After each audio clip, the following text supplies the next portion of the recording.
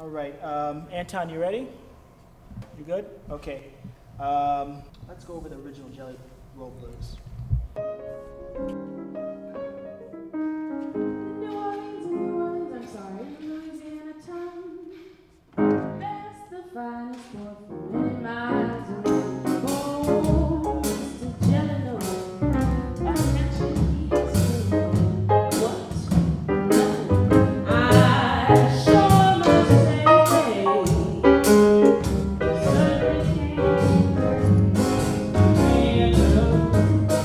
Just seeing the kind of richness that the music brings to the community.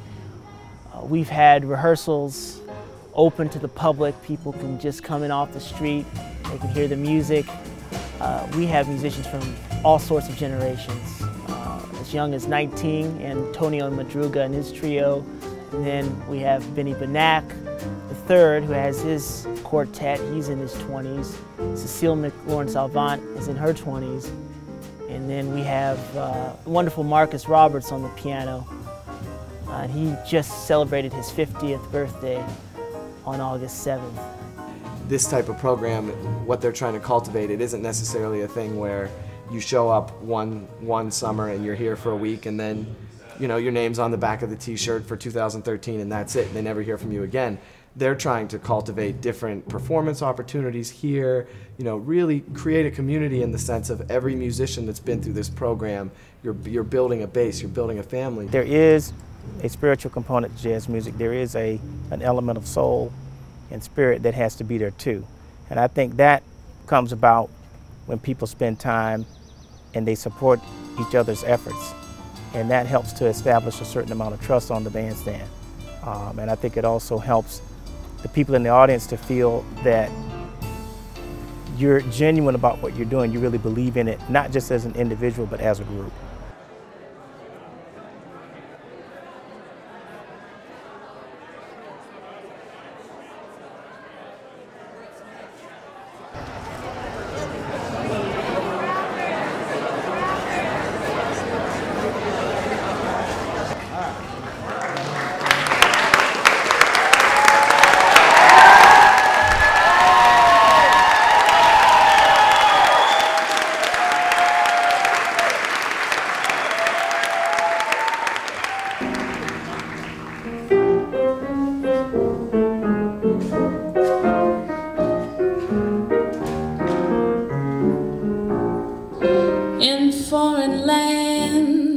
Across the sea,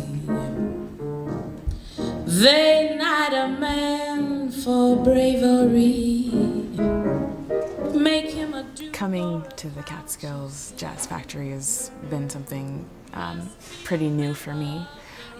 First of all, I don't live in New York City, so I don't really get a chance to rehearse a lot with my quartet.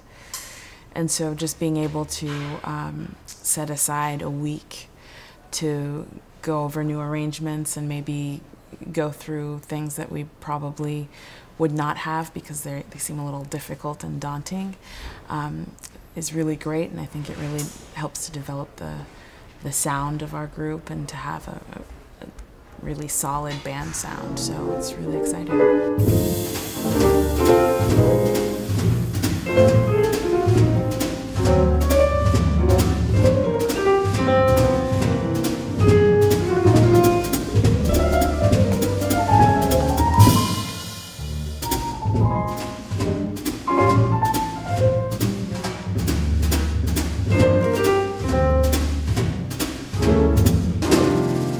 Backdrop that I wish all New Yorkers saw it in their own lives, and all the musicians and everyone that I've met from the Jazz Factory, as well as the effort of the Playfairs, is indescribable to me.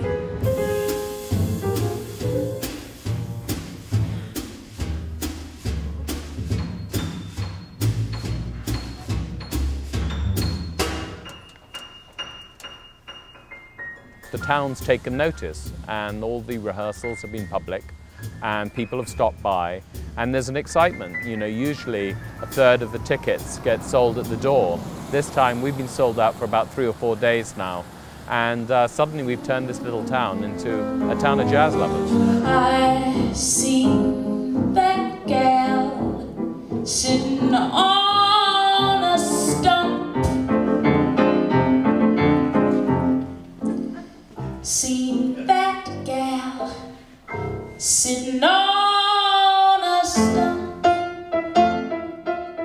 I think arts are a vital part of education, and it's just terrible these days how many cutbacks there are all across the world. I grew up in the UK, and you know, they're cutting it back there as well. Without the arts, I think you lose an element of one's humanity.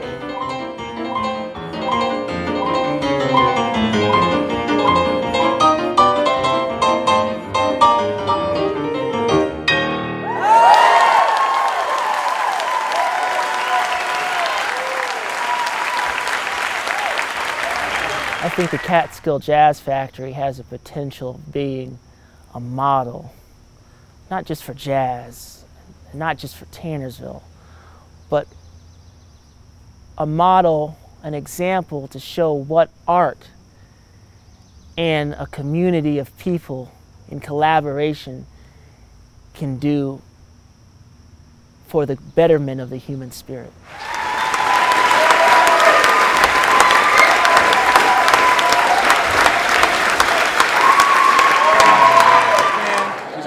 Incredible. The community is galvanized. People are ready to riot in the streets. Celebration. We'll be partying all night long.